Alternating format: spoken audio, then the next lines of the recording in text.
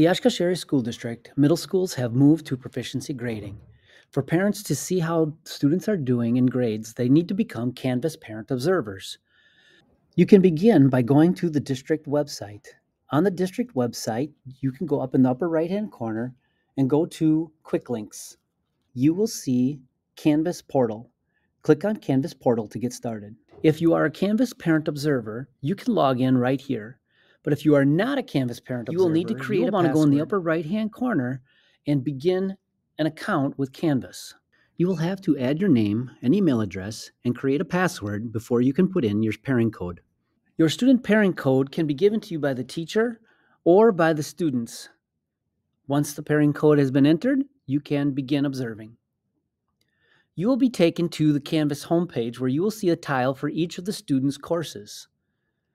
If you're looking to see the grades for those courses, you can click on a tile. On the homepage, you will see the agenda for the course. To see the grades, go to the left-hand menu and click on Grades. Here you will see a list of all the assignments and the assessments that have been given for those assignments, as well as possible feedback. Your student is able to give you a pairing code by going into their Canvas page and click on Account. They will go down to Settings, and then over on the right-hand side, there will be a tile that says Pair with Observer. And right there will be the pairing code that you will need to become a parent observer. Each parent will need a different pairing code. All the child has to do is click on Pair with an Observer a second time to get a brand new pairing code.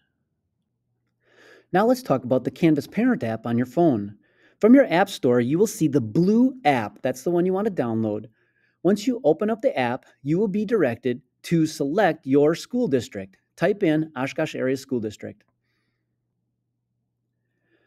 Now, you do not want to log in here unless you already have an account. So go down to the bottom and create an account. You'll want to create your account by adding your name, your email address, and create a password that you will remember. You will need to get the student pairing code from your child or your teacher. Carefully type in the student pairing code and start participating. You will see all the courses that your child is in, along with a proficiency score and a percentage.